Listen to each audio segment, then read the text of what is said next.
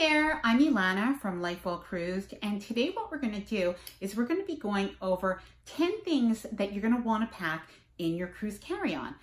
Because what happens on the first day of your cruise is after you bring your luggage to the cruise porters, they're going to take your luggage away, but you're going to have a good few hours until your luggage is delivered to your stateroom. So I want you to be able to enjoy that first day of your cruise, so that's what we're going to talk about today.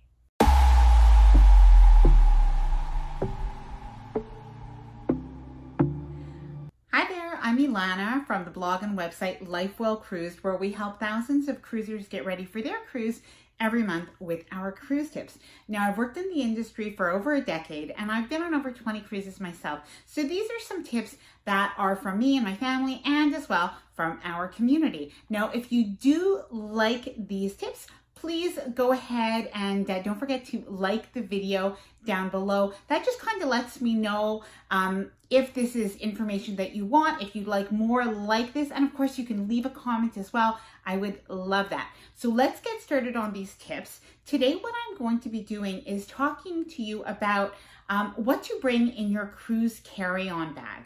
Because what is going to happen when you arrive for your cruise ship is you're going to have your luggage. However, your luggage won't be delivered to your cabin until several hours after you arrive on your cruise ship.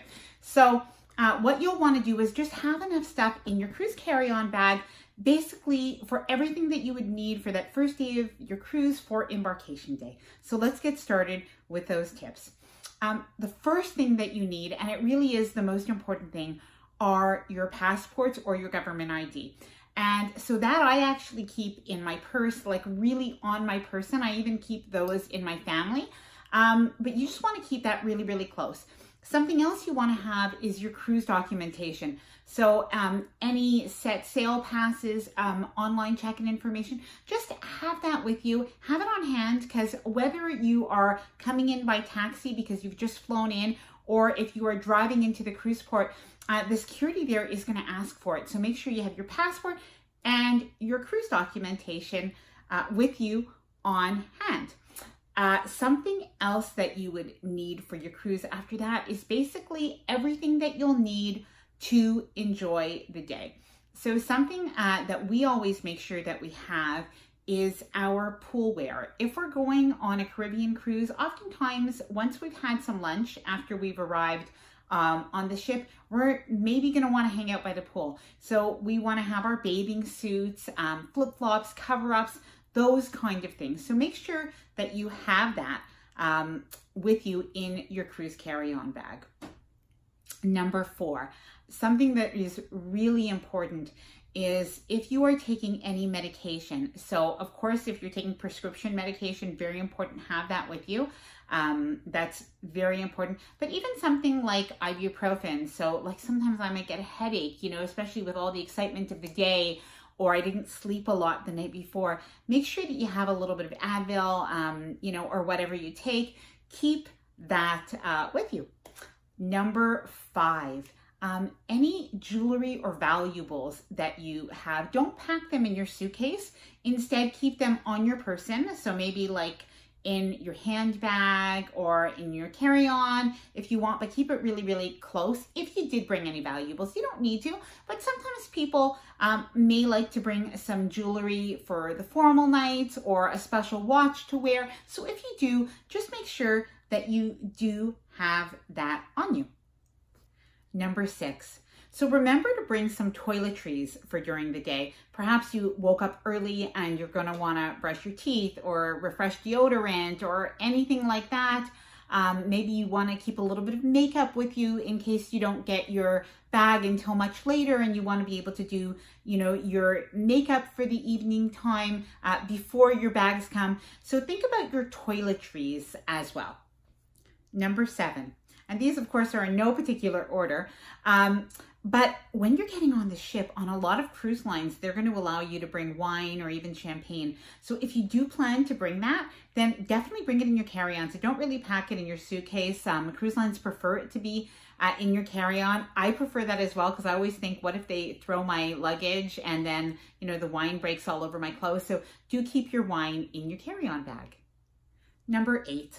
Something else in light of spending the day on the ship and what you might need for that first day, if you plan on spending time by the pool, or even if you don't, but you think you're going to spend time outside, do remember your sunscreen. And I like to bring lip balm as well because my lips tend to burn, but definitely bring the sunscreen. Just something to mention, the sun really, even when you're at port, is really hot. Like against the water, it reflects, and I don't know what it is, but we get burned more on a cruise ship than we do even when we're on the beach. So definitely remember to bring your sunscreen for the first day of the cruise. Number 9, something else that you'll want to bring is any kind of tech stuff. You want that to stay on you. You don't want to put that in your suitcase. So nothing valuable, nothing tech. So sometimes we might bring a laptop. Other people might bring an iPad. We also like to bring a portable charger with us. So maybe to charge our phones. I also have a teenage son. So when he's with us, we tend to kind of need to charge our phones a little bit. So we do bring that. And something else that I'm going to mention is in your cabin, most of the time cruise cabins don't have a lot of outlets to charge everything that we all have, especially if you're more than a couple of people in your cabin. So we always bring a cruise approved extra outlet sort of device. So bring that with you. I would suggest, I'll leave a link down to it in the bottom, and just make sure that you're not bringing like a power bar from home that has a surge protector, because that we can't bring on a cruise. So it is a special power bar specifically made and approved by cruise ships. So I will link that below, but that might be something that you want to bring and keep in your carry-on bag. So if you do need to charge any items that first day, that you can do that.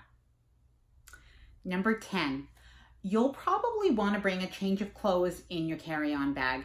So what might happen is maybe you've flown in early that morning, or you've driven in early that morning, and you want to refresh your clothes once you get into your cruise cabin. That's a possibility. But something else that can be is just that you do want to refresh, or even I've heard of people just not getting their luggage very soon and they're ready to go for dinner. And this way you don't have to stress out about when is my luggage here. So you have an extra change of clothes. So I like to bring something extra. You might want to do that too. So I hope this list of 10 things that you'll want to put in your cruise carry-on bag has been helpful for you as you prepare for your cruise. If you do like this video, please give it a thumbs up. It really helps me to know what is helpful, what you want to see, what I can create more content on. So I really do appreciate that. And as well, leave me a comment below. Let me know what else you think should be in a cruise carry-on bag. And maybe that'll help some other people as well, because your information is also super valuable. So I appreciate that. So if you like this, don't forget to also subscribe, share with a friend, and don't forget to hit the notification bell. We are on Facebook at LifeWell Cruise and on Instagram. So if you would like to connect, I'd love to see you there. And I look forward to chatting with you next time. Happy cruising.